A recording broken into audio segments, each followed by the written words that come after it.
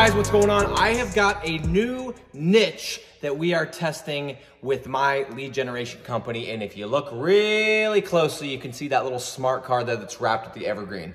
I'm out here. We just had a detailer come, clean the boat, wipe it down, do the windows, do the whole thing. I was checking it out and I decided, you know what? This would be a great spot to make a video, even though the lighting's kind of crappy. So here's what happened is, as I always say, I'm always open to trying new niches, okay? I think it's great. As long as it fits the criteria, as long as it is high ticket, as long as there is search volume, and as long as it is phone driven. However, if I'm gonna try a new niche, I am going to make sure there is somebody who is already willing to pay for it, somebody who is already willing to give me money, and I'm gonna tell them the associated risks and say, hey, I've done this for this niche and this niche and this niche. I've never done it for this one. However, let's do it. Let's roll. Let's see what happens. But here's the associated risks. So here's what happened is we had an old client. He used to be a guy that we sold concrete leads to. And he started getting bigger in business. And he, as a lot of these guys, they like to do commercial because they're bigger sized jobs. And he got into the commercial stuff. And so all the leads that we were sending him, you know, they were residential leads, which is typically what you're going to get. And so anyway, long story short, we ended up splitting ways on good terms, but he was just chasing commercial jobs. Said, cool, no problem. Anyway, this guy calls me because here's a lesson to be learned. We didn't burn a bridge. I wasn't a dick and said, hey, screw you. You're not going to buy my leads. I'm not talking to you again. There's a lesson right there in that. Do not ever burn a bridge. And I love the line on King Arthur. If you guys haven't seen that movie, phenomenal movie. And the line on that show is he says, why have enemies when you can have friends, right? Why have enemies when you can have friends? And that's my motto as well. It's like, if I have a client and it doesn't work out, cool. Like, if you screw me with money, that's one thing. But if it just doesn't work out, I'm going to try my best to make sure that we're still cool. Anyway, this guy calls me. It has been over a year. And I got this call, and I honestly thought it was an employee because he has the same first name and the same spelling as one of my old employees. And I was like, oh, wait, that's not my employee.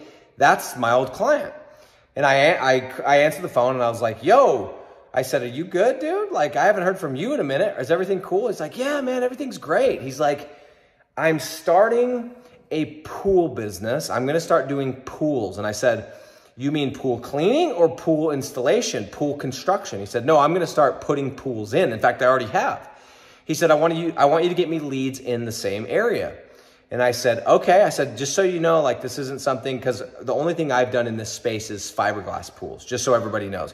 And I've talked about this before. I've done fiberglass pool installation. It's been amazing. Anyway, so I told him, I said, let me do the homework. Let me look at the city. And I said, if you remember what you were paying before for concrete, it's probably not going to be the same because these are bigger jobs. It's going to be more competitive, et cetera, et cetera, et cetera. Let me look at the city. Let me see how much it's going to cost us first to generate the lead. And then I'll come to you. We'll put together a 6-month deal and see how this thing goes. He said, sounds great. So we go, we have our team do the research. We look at it. Competition's super low. Okay. It's high ticket. These pools are huge. I have a pool. These pools are not cheap. So it's high ticket. But what's crazy about pools, this is why I really like this niche and why you guys should be paying attention to this niche, is even though you spend that much money, okay, by the way, you can see a little bit of sweat just gathering. It is not cool in this garage, for the record. Anyway, just even though pools are really expensive, what's interesting about them is when I was getting bids, I didn't give a rat's ass about the company name. I simply got bids and I said, what's your price? Cool. Okay, why is it cheaper? Why is it more expensive? Because here's what's crazy. A pool is a pool is a pool. And as long as you're doing a gunite pool instead of a fiberglass pool, as long as they're not a brand new company, I mean, it's really like you're just going to go with the person that you feel the best about that has a reasonable price. That's what I did. So here's what's gangster. In this specific city, the cost per click was $2. $2 per click for the main keywords. And we're talking about huge jobs. We're talking about $100,000 pools, $80,000 pools, depending on what part of the country, $60,000 pools, $120,000 pools with $2 a click. Come on. And so we saw this. I said, that's great. let's go look at the competition. Let's see what kind of competition, which usually if it's low CPC, it's low competition. Sure enough, we do the homework. This is a freaking wide open laydown. Anyway, why am I sharing this? Because guys, I want you guys to know, number one, I'm in this game with you. I am doing this. We are putting deals together every single day. We are double, tripling, quadrupling down on lead gen properties, on digital real estate, on Rank and Rent. I'm telling you guys right now that if you do not take advantage of what is happening right now, it is a land grab with this industry right now. And if you do not take advantage, it is going to be the biggest regret of your life. Trust me. And I will not have that regret. So if you guys are like, hey, I keep hearing about concrete, I keep hearing about this, and I want something new, there's a new one for you. Now, I haven't done it enough to where I can confidently say, hey, let's go and do it in every city that does pools.